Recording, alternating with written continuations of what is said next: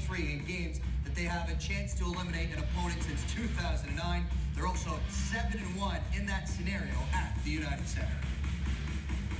Patrick Kane now joins us on the NHL Arena Cam following Chicago's Game 6 victory over the Nashville Predators. And what a series, Patrick.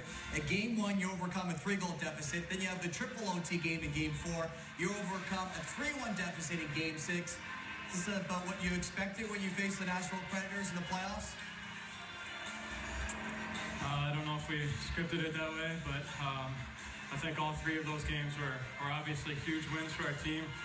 To get us where we're at right now. So, it seems like, we got off to some slow starts in the series and kind of got behind the 8 ball. But, it was huge comebacks at times and some timely goals by a lot of our guys on our side. So, we'll take the wins any way we can get them and, huge series win for us. Patrick, anything gets said on the bench? You guys get down early in this game. Was there... any moment where somebody said something on the bench or maybe Coach Q said something to you guys to kind of turn the tides a little bit? Not really. I think we have an experienced group that's been through this a lot, and we've, been down a lot in games and been able to string some comebacks together, whether it's been this year or in years past. So I think we've been there before. We kind of know what to do when we get ourselves in that situation. Obviously, we don't want to do that every night because it's a tough way to win hockey games. But I think it started with a huge goal by Sharp to get us to 2-1. Obviously, we gave one up right back to make it 3-1, and then we scored on the power play to give us a little life again to make it 3-2. So once again, a good comeback.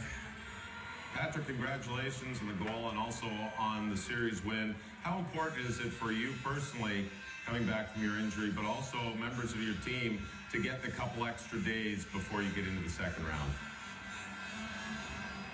Yeah, it's important. It's nice. We'll kind of wait and see what happens here with St. Louis and Minnesota.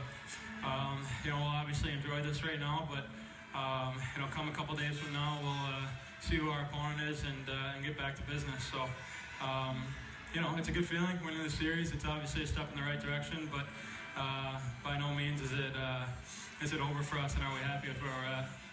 Well, in terms of first-round series, it doesn't get any better or tougher than what we saw between the Blackhawks and the Predators. Patrick, congratulations, and we appreciate you joining us.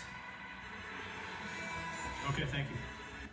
Well, it's like clockwork in the spring. For the 5th time in the last 7 years, the Chicago Blackhawks advance to at least the second round of the Stanley Cup playoffs. And Dave, it doesn't seem like the script is changing at all.